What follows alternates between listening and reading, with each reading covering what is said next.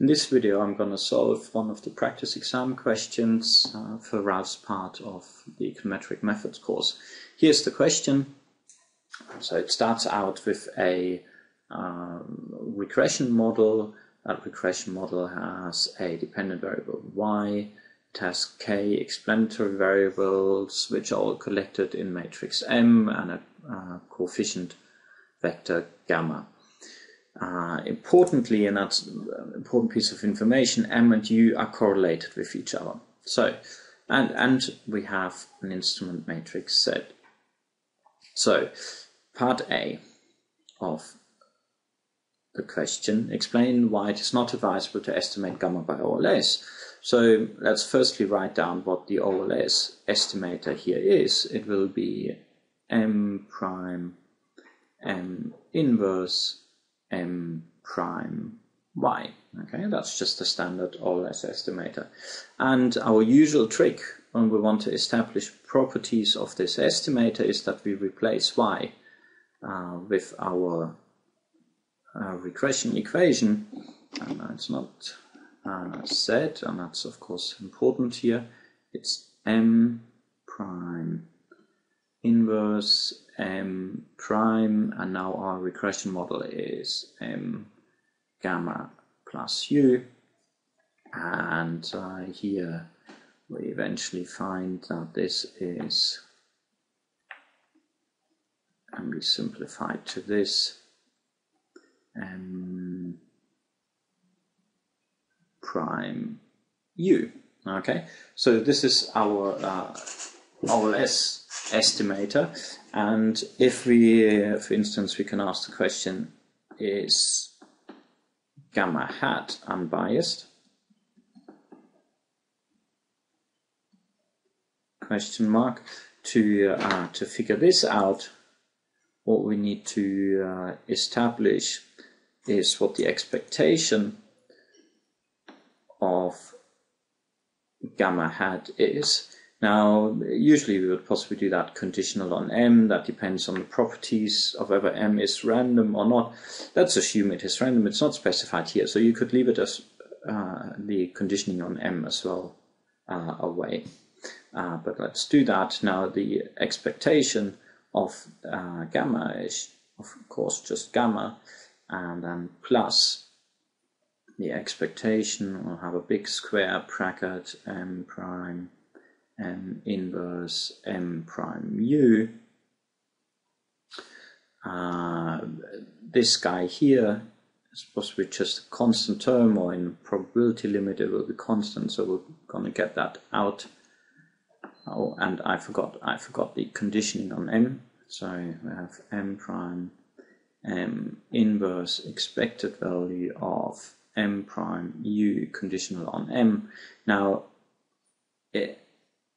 the important piece of information is, of course, that U and M are correlated. So with that bit of information, what we do know is that this bit is unequal to 0 as M and U are correlated. And that implies that the expected value, let's repeat that here, of gamma hat conditional on M is unequal to gamma. Okay, so, and therefore, if we were to estimate gamma by OLS, gamma hat would not be an unbiased estimator.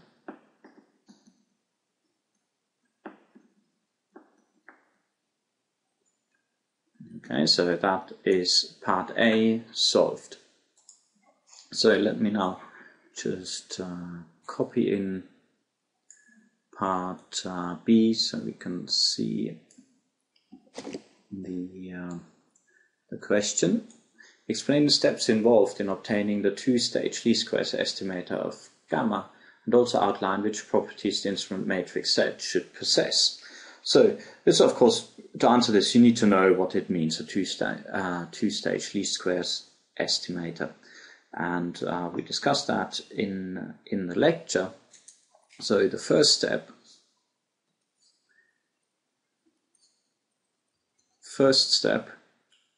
is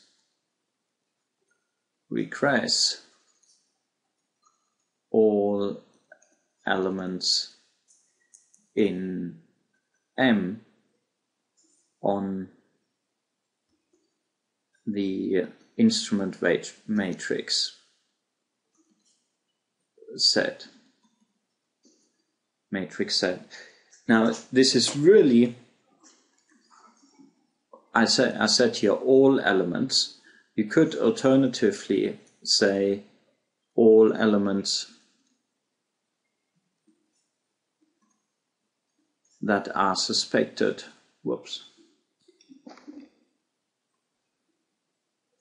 that are suspected to be endogenous.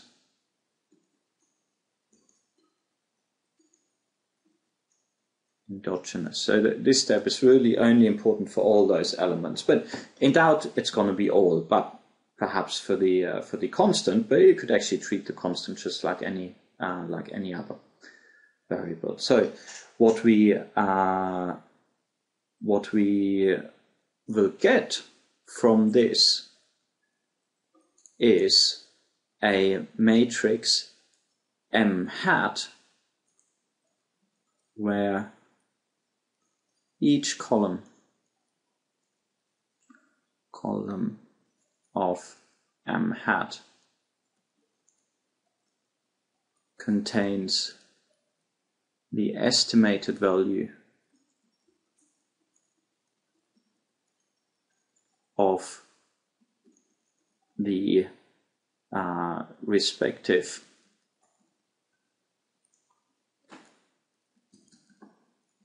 variable in M.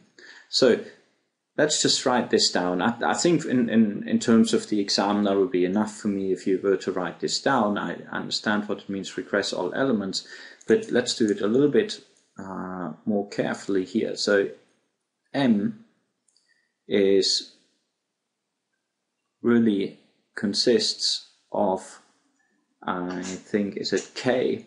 Yeah.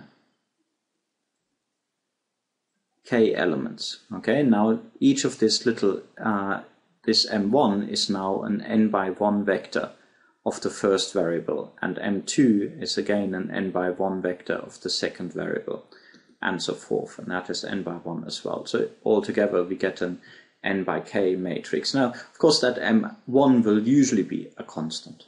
So what we then do is, so this is now more detailed, as I just mentioned, as I would expect it in the exam. For the M1, we will run a regression. M1 is a function of all the sets times delta plus, let's call it delta 1 and an error term v1. So we run this regression. If we run the regression, we get an s by all s. We get an estimated value for this parameter vector. Of course, also we get an estimated error term, and we can get an estimated value for M1. And then we do the same for M2. So again, we run that on all elements in Z. Delta 2, oh, I already put the hat on there, and an error term. So once we estimate that by all s, we can write this down in terms of estimated values and mk.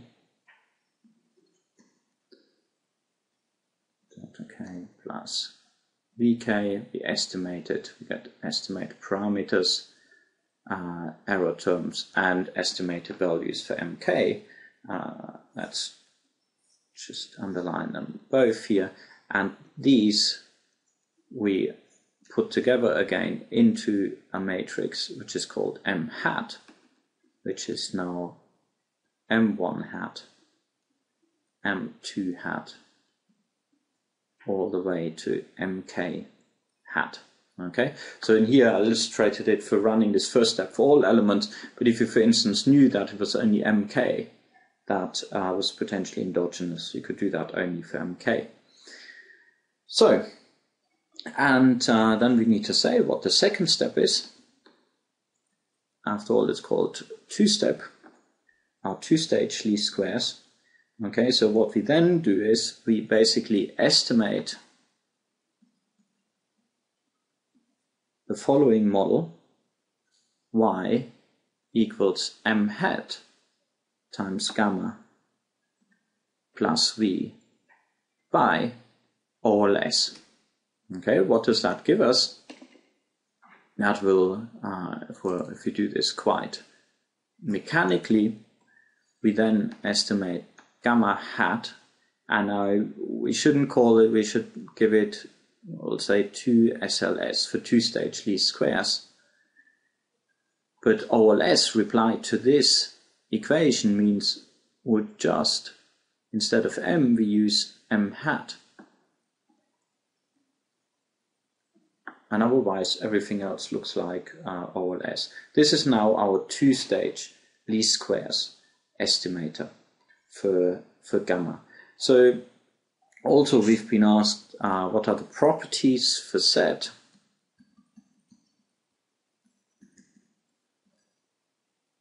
Properties for Z, okay, and there are basically two. We need Z to be correlated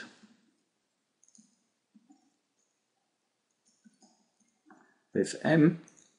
In other words, what we want is in these first stage regressions, we need that this set on the right hand side does explain variation in M1. Okay, otherwise what we get back as these explained variables will basically have no variation. And the second step, the problem only arose because our M was correlated with U, and here we need Z to be uncorrelated.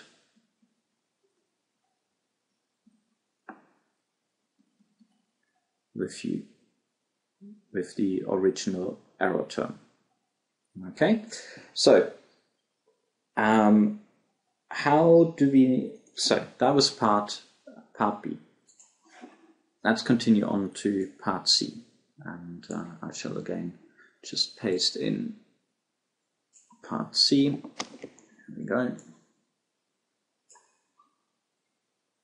So demonstrate why the two-stage least squares estimator of gamma, which we just derived, is identical to the IV estimator, which we have here. Your answer should also include a definition of PZ. Now we know that PZ is the projection matrix.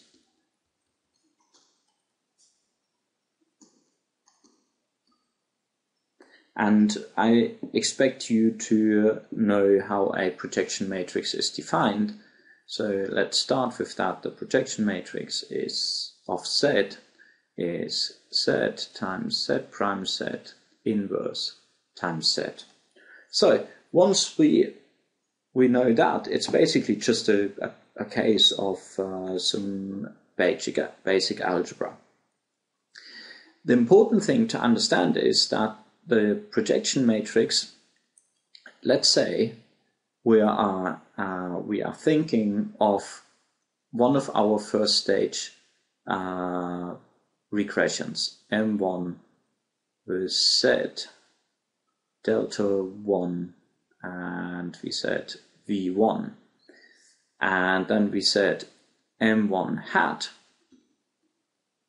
Once we estimated delta 1 by OLS, we got M1 hat. Now M1 hat can also be written as the projection matrix of Z times M1. Okay, so that was a property of the projection matrix, that it would project our M onto the space of the set. So that is for M1. Now if we are talking about the entire matrix M, that relationship is going to look like this. Okay, so if we just collect all our columns again, because that operation will basically operate on all individual columns. So it will have k times this operation going on. So this is now important, because if we now start, we can now work this either way. We can either start with the IV estimator, or we can start with the two-stage least squares estimator. So let's start with the two-stage least squares estimator. So we have gamma. That was not a really nice gamma. Let's do that again. Gamma hat two-stage least square was m hat prime, m hat inverse, m hat prime times y. But now we know, let's call that gamma, so now we can substitute this relationship in here, and what we then get is the following. M hat is going to be p set m, but we have a prime, and we have p set m again, that inverse, and we have p set m prime times y. Okay, that is just replacing m hats with this relationship. Now we'll take care of the primes here. We know p set m prime is the same as m prime p set prime times p set m, and then we have m prime p set prime and y. Now we are using a property of p set. P set as a projection matrix is idempotent as p set is a projection matrix. It is idempotent. What does that mean? That means that p set, and it's also symmetric, so p set times p set is just p set again. So what we get is, so we should say and symmetric. So we get m prime times p set m inverse m prime p set y. And here we have the solution, because that is exactly the gamma hat definition for the IV estimator, which was given in part C of the question. Okay, so this was part C of the question solved.